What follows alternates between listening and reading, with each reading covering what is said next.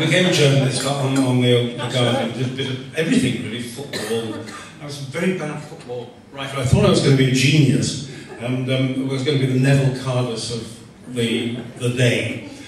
So the first match I was sent to was Blackpool, then as now bottom of the first division, against Chelsea, then not as now top of the Premier League, or whatever it's called. And Blackpool scored 3 goals in the first half, but Chelsea managed 3 goals in the second half, and an own goal was scored by a Blackpool player to give Chelsea victory. So I had 24 hours to write this, and I agonised over it. Like the protagonists of a Greek tragedy, Blackpool took on the gods of Chelsea.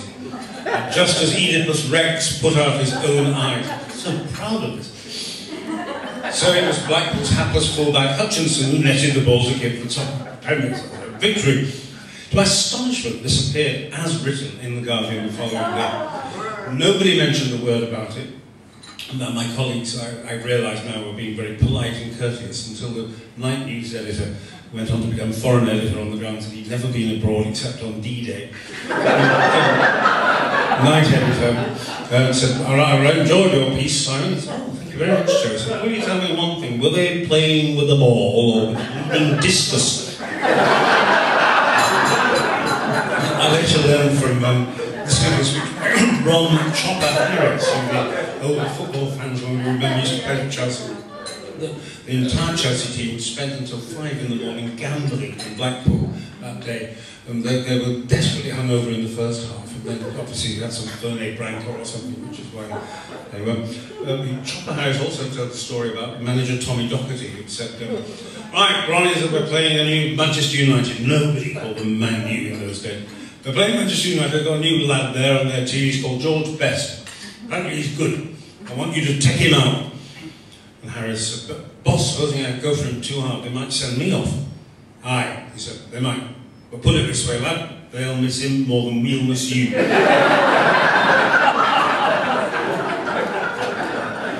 went to Northern Ireland, which was actually my favourite story about Northern Ireland just before I arrived. And there was a terrible thunderstorm in Belfast, and a colleague of mine from the Mirror went to investigate, and it had hit a church, and it had sent masonry and concrete wood timbers flying into the choir stalls where choir practice had ended 2 minutes before.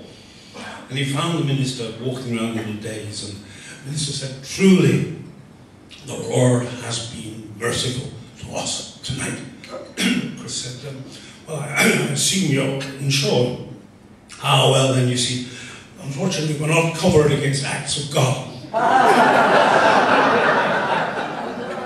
Which might be the story of the Northern Ireland crisis, actually. Ian Paisley, anyway.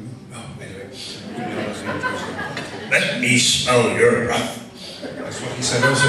You didn't need a pass to get to this press conference, you just needed to have your breath smelled. Willie Whitelaw was the first Secretary of State when we had direct rule in 1971. Willie was famous for his Willieisms, of which in a perverse way he was quite proud. He was being asked at his first press conference about some paramilitary marches which had been going on in Belfast, and he was clearly unbriefed and didn't want to commit himself to anything, but the Irish papers kept pressing him. What did he think? What was he going to do?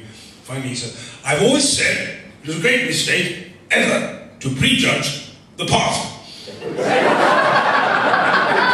there is no answer at all.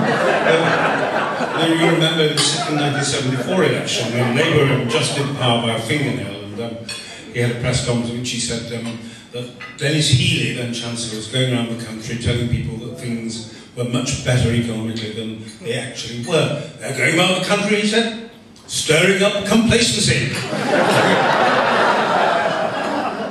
He could go to autopilot, but it was a famous occasion he was at some Conservative function, and everybody he met shook hands and wanted to meet the great Deputy Prime Minister, and he'd say, marvellous, marvellous. And Mr. Somebody, marvellous, marvellous.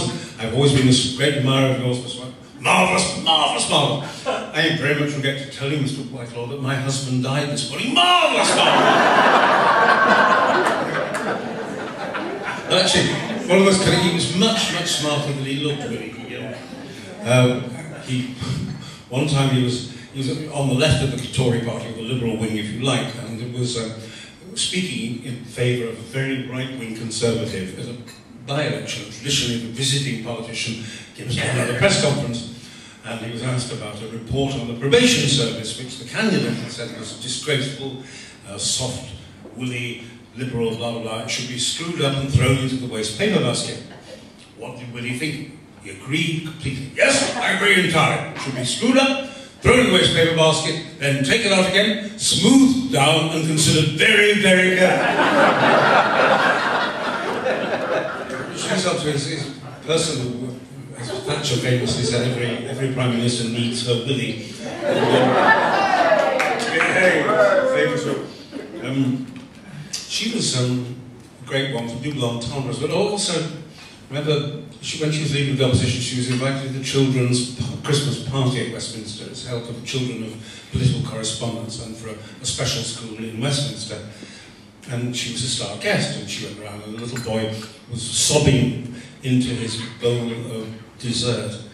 And she said to him, "What's the matter, little boy?" Absolutely true. I got this from Father Christmas, no less, played by chairman of the lobby at the time. "What's the matter, little boy?" she said. And the boy, Miss, they've given me blancmange and I don't like blancmange." "Yes," she said, "that's what parties are all about, eating food you don't like." So the definition of a government would be hard to better. Ted Heath was extraordinary. I covered him with John Sargent a couple of times, and we got awfully bored because everywhere we went, Heath would give exactly the same speech, and everywhere we went, people would say, "Good luck, Ted," or "Good on you, Mr. Heath, best of luck," etc. So we got into the habit, Sargent and I, of standing behind vans or cars or advertising hoardings and shouting meaningful slogans, such as, "Resist import surcharges on the Italian model, Mr. Heath." "Say no to a redefinition of the M3 money supply, Ted." So absolutely bewildered. I'll finish with coming back from Glasgow on the plane with Ted once. We were, Sargent and I were sitting together, and it was Dan Air. Do you remember Dan Air? Made Ryan Air look like the Orient Express. Absolutely terrible airline. And the stewardess, chief stewardess, hated us, loathed us, quite rightly because we drank too much and we were just awful. But anyway, I'm sitting there and with John, and we're taxiing to the active runway at Glasgow, and John reaches up and presses the orange button. And suddenly the chief stewardess, who we had nicknamed Rosa Klebb, was learning Club, one of them, came unstrapped from her seat, came storming down the aisle and said, "Do you realise that lights the emergency alarm in the cockpit? What, might I ask, is the emergency?" And John said, with that great calm you'll have noticed from his performance, he said, "The emergency is my friend here, pointing to me, needs a drink." "That is not an emergency!" "Yes, I'm afraid I have to correct you. My friend is an alcoholic." "When I say he needs a drink, I mean he needs a drink." You'd see the steam coming out of her ears. "And in particular," said John, "he needs a gin and tonic." And at that point, she just gave us the most baleful expression I've ever seen on anyone's face, ever. Stormed off back to her seat, and John said, "And while you're up, would you get me one?" The final line, I mentioned Thatcher's double entendres, and there are a host of these. I've never seen a tool as big as that in a workshop.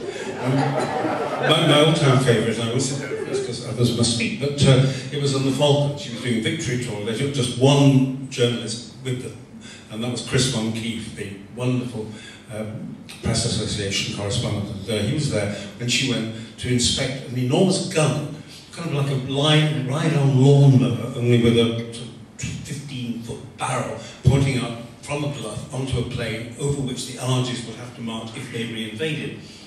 And she admired this piece of kit immensely and said, we were asked about it in the squad, he said, "Would you like to fire a round, ma'am?" And she looked at him and said, "Yeah, but won't it jerk me off?"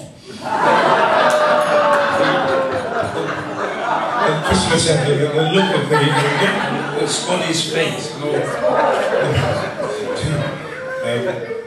So much astonishment was overjoyed.